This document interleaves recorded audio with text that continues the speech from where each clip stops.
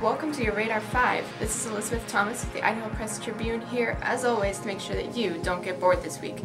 Let's get started. The first thing we have for you is June's Nampa Art Walk. That's going to happen Friday evening, and what's going to happen is you're going to walk around in downtown Nampa and see a lot of local art all over the place. The artists are going to be there for you to chat with them and find out what went behind the scenes into every single piece. And there is also going to be demos. So if you're feeling a bit cultured, that's where you should go. Second up is The Choir on Monday evening at the Nampa Civic Center.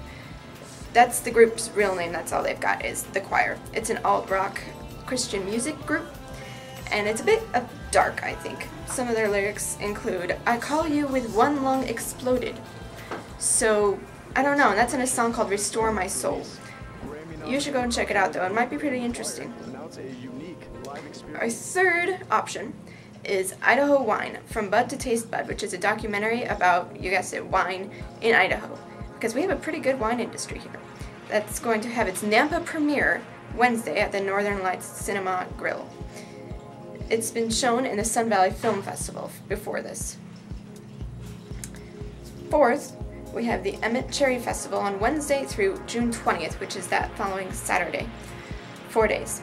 There's going to be live music, pageants, cherries, competitions, crafts, cherries, food, and more cherries, and it is free to attend. Last is the start of the Kleiner Park Live Summer Concert Series. There's going to be Thursday evenings until August 13th, and there's going to be food vendors and a fun atmosphere. This Thursday, Simple Ruckus is going to be performing, and they are a top 40 band. They play every genre, every decade, and they're supposed to be high energy and quite fun.